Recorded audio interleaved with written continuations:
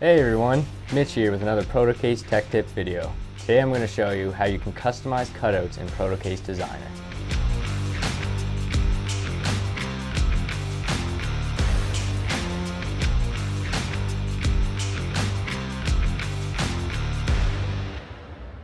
Depending on what you are designing, you may require custom cutouts to fit your specific vision and project requirements. With laser cutting, there is virtually a limitless variety of shapes and profiles you can create.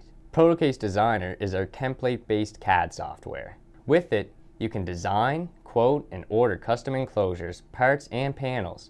It's simple and easy, so you don't have to have CAD experience to use it. It's awesome for electrical engineers and production engineers and prototyping teams because you can pick it up and begin creating your design in just minutes. Protocase Designer features a robust library of cutouts, fasteners, graphics, and components, so you can click and place quickly and easily. But if you want to create a completely customized cutout, whether to fit your proprietary component or branding, that's no problem. Protocase Designer uses several different methods to create custom cutouts. I'll go over each of these methods with you and give you some info on when best to use each of the methods. All three methods we're going to go over can be found in Protocase Designer's face editor. The first way to create custom cutouts is to use the merge option. The merge option allows you to combine different shapes into a single cutout. It can be useful to use the merge feature on simple cutouts when you only have a few overlapping shapes. Let me show you how. So first I'll go into Edit Face. I'll select the face I want to edit. I'll select a rectangle, and I'll add my rectangle. Next, I'll add another rectangle. Now I'll select another shape, a circle. I'll add that. I'll select Move Item, hold down Shift, and select all of the cutouts. I'll right-click and click Merge. Now you can see there's no overlapping lines in the cutout. It's all one.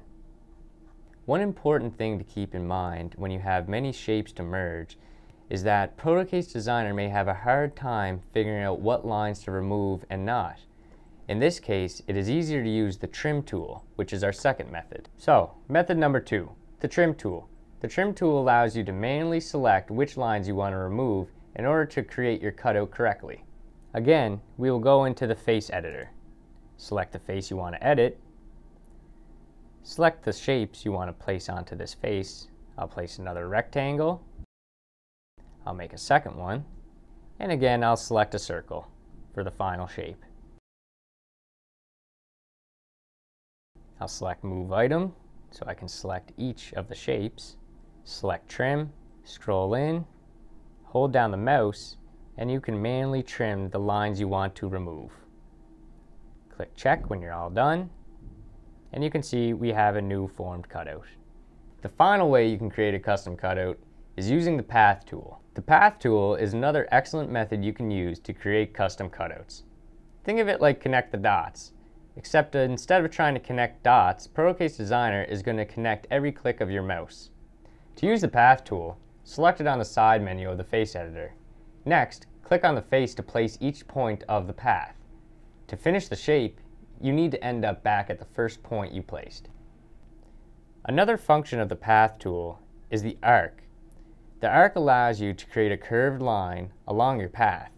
This is different than our standard arc tool, which only creates a curved line cutout. While using the Path tool, you can create complex shapes using straight lines and curved lines by using the line and arc functions. You can switch to the arc mode of the Path tool by clicking the box on the right side of the face editor.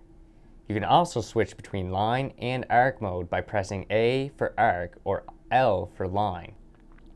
After you've placed your custom cutouts, you can adjust them by selecting the cutouts and selecting the different points that show up.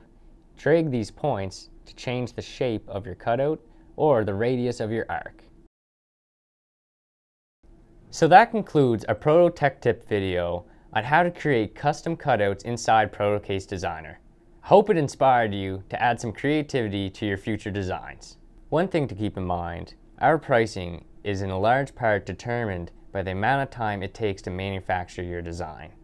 Part of that manufacturing time is the time it takes our fiber lasers to cut your design out of sheet metal. So as your cutouts increase in complexity, the cost to manufacture may increase as well. But at the end of the day, it's your design, your budget, and your time. The beauty of Protocase Designer is that you can instantly quote any version of your design as often as you would like.